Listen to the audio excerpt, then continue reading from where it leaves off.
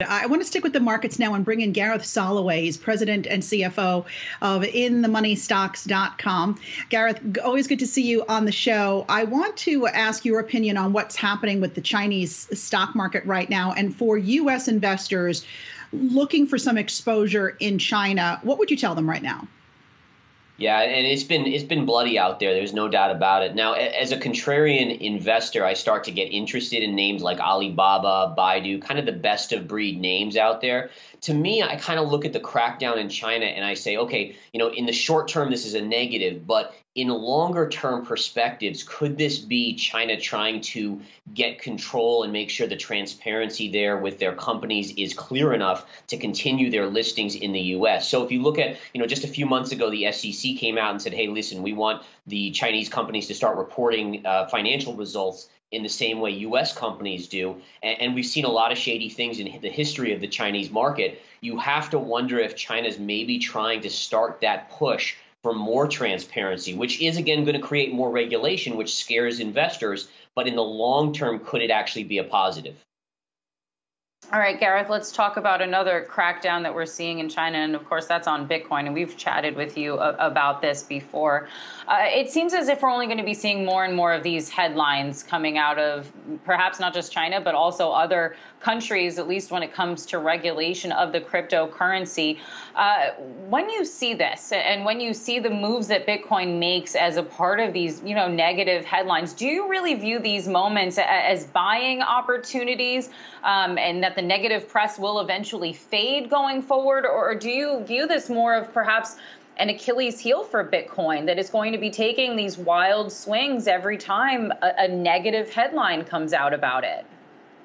Yeah, so I view Bitcoin as a long-term huge success story. So it's just a matter of your time frame. If you're 5 to 10 years out on Bitcoin, I think it's here to stay and it will continue to gain momentum all over the world. I think what China is doing is basically they're trying to claim the digital yuan as the future reserve currency of the world, and they don't want to risk messing with Bitcoin in that respect. They're basically trying to push Bitcoin down so the digital yuan can start to take over a little bit. Ultimately, I think China knows that Bitcoin's here to stay, but they want it more as the digital gold, and I think that's exactly what Bitcoin is. So I still think there's more downside on Bitcoin. The bear flag forming on the daily chart is still pretty powerful, but ultimately, if your time horizon is long enough, you'll see that 100,000 and plus level on Bitcoin achieved.